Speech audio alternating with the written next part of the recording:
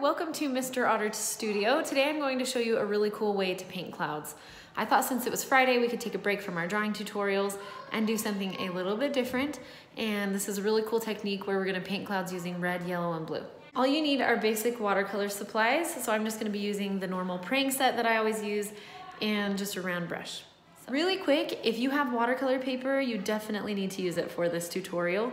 If you try to use normal just drawing paper, it's going to get all wrinkled and probably just kind of torn apart by the time we're done. So try to get some watercolor paper too.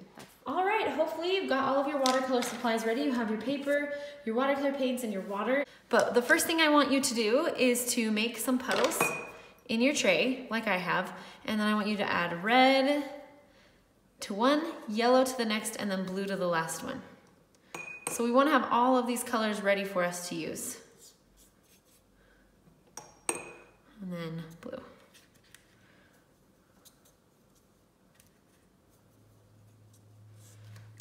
And this is a really cool way to paint clouds. So hopefully I can show you some pictures of the painter who taught the workshop that I went to.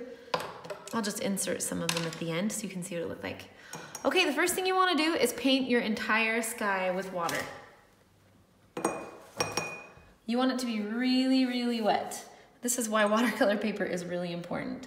If you were painting a landscape and you had mountains or something under here, you would just be careful not to paint over those things. So I'm just going to move the bottom, just pretending there's like some kind of landscape there. And this is not good lighting, so sorry, but these videos really, I just want to show you these techniques and then I want you to experiment with it. All right, now we've got it, it's all wet, and now I'm going to drop in my first color, which is actually going to be yellow. The first color that we're going to drop in is not the color you would normally think.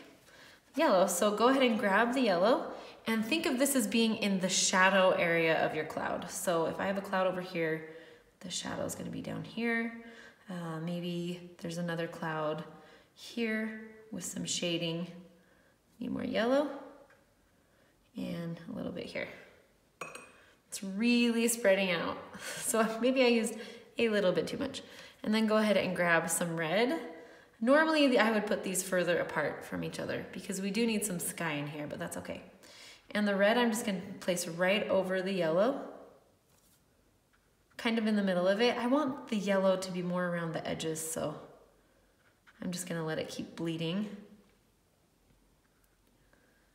And then the last color that I'm going to be putting in is blue. And I'm putting it right over the red. And what happens is it kind of mixes with the red and makes a really cool gray. And right now you're probably thinking, this does not look like clouds, but don't worry. I actually kind of missed a spot here with water. Don't worry, it will look like clouds. And also part of this technique is letting it sit for a little bit and kind of bleed and move around. And then we're going to take a blue and we're going to come back in and we're going to define where the sky is. Because right now it just looks kind of strange, right? We're not exactly sure what's happening. I kind of think it looks really cool, but it doesn't look like clouds quite yet. And what's really going to make this look like clouds is when we bring in the sky. So normally with these videos, I'm trying to do them live and just not live, but not really edit a ton and speed things up and slow things down. But since this does take a little bit of time, I am going to pause this and then just come back when it's dry.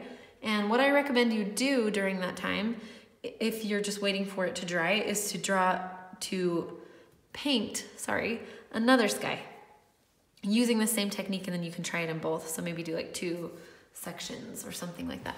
So let's let this keep drying and then we'll come back in with our blue sky. And if you don't want to wait for it to dry, you can always just grab a blow dryer. All right, I used a blow dryer just to kind of speed the process up a little bit.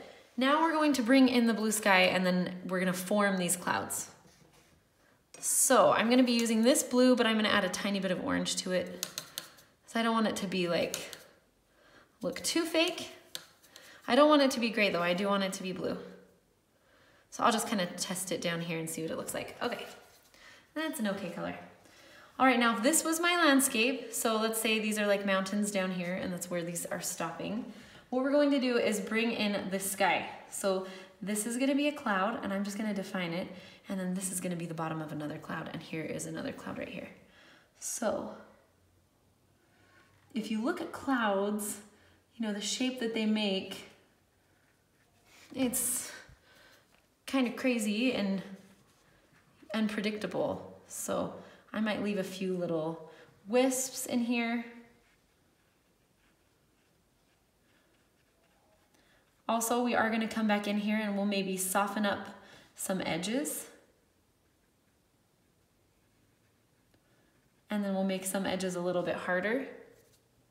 So there's that cloud. I'm just going to come into the bottom of this one. It doesn't have to be as bumpy as this. I mean, there's no rule we're following here. This is not a cloud that exists, just in my head.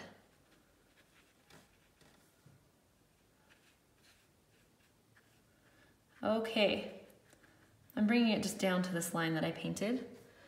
Now what I want to do is come in here with my brush, I'm rinsing it off, blotting it off, and then just soften up some of these edges. We don't want to have these super hard edges where the clouds meet up with the sky. Maybe in some places we do, and then in other places we don't. So with a damp brush, I'm just coming along those edges and I'm just softening them up just a little bit. Like in here, how it looks like a jigsaw puzzle.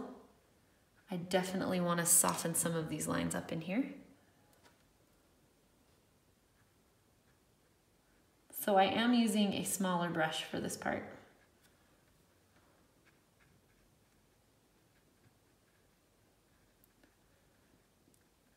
And sometimes I think it's good to have these hard edges, and other times you might just want to soften it up just a little bit.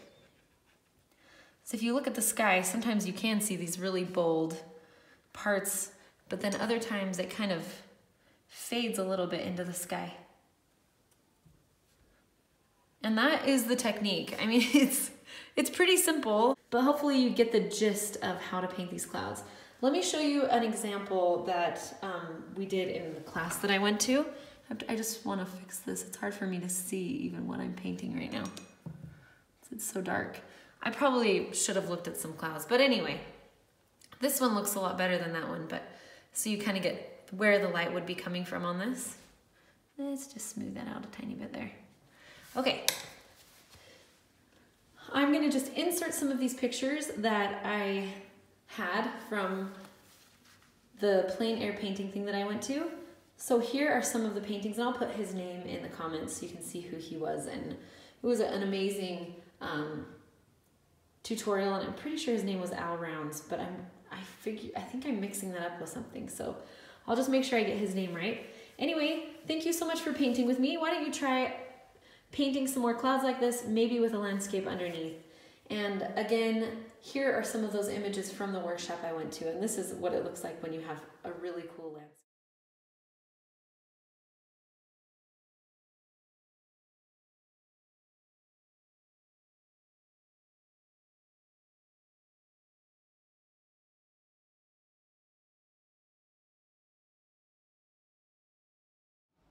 Thank you so much for painting with me today on Mr. Otter Studio. I hope it was successful for you and you can use this technique in some of your paintings. Please post your images to Instagram using hashtag Mr. Otter Studio, and I'll see you next week. Have a great weekend.